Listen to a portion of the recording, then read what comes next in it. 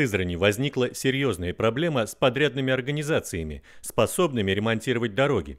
Если раньше муниципалитету не хватало денег, то теперь недостает подрядчиков. В этом году на восстановление дорожного покрытия выделены крупные бюджетные средства – 327 миллионов рублей.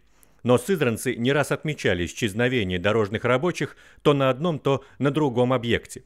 В результате объезжать торчащие колодцы на ремонтируемых улицах приходится по несколько недель. Сами дорожники поясняют, что им не хватает рабочих и спецтехники на такое большое количество ремонтируемых автодорог. О проблеме нехватки подрядчиков сообщил заместитель главы города по городскому хозяйству Александр Шмалько. Надо понимать, что дороги Сызрани ремонтируют по нескольким программам финансирования, от модернизации автодорог местного значения до создания комфортной среды на общественных территориях и по наказам избирателей, данных депутатам. 14 объектов по наказам избирателей. То есть депутаты выделяют из своих, выделенных их средств по миллиону, а то и все по округам, на восстановление дорожного покрытия внутри дворов. В этом году, в общем-то, у нас синхронно эти программы выполнялись, и практически до окончания работы осталась буквально, неделя-другая. С подрядной организацией ДРСУ заключили муниципальный контракт почти на 200 миллионов рублей на восстановление асфальта на 7 дорогах и на 3 тротуарах.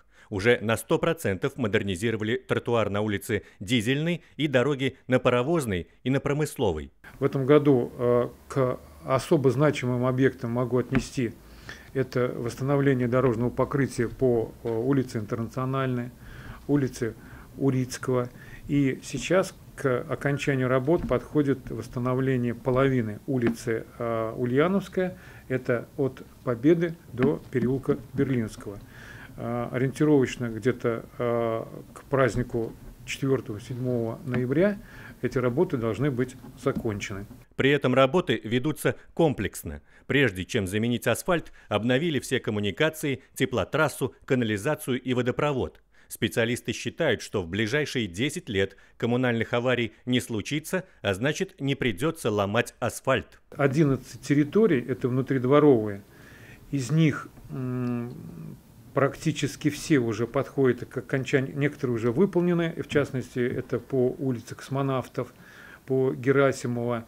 Днями заканчиваем улицу Ленинградскую на Руднике. Закончено практически новостроящаяся.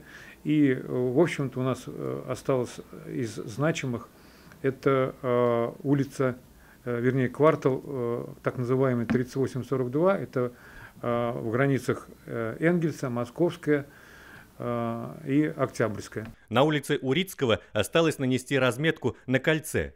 На Расковой и в Красноярском овраге нужно доделать ограждение у тротуаров.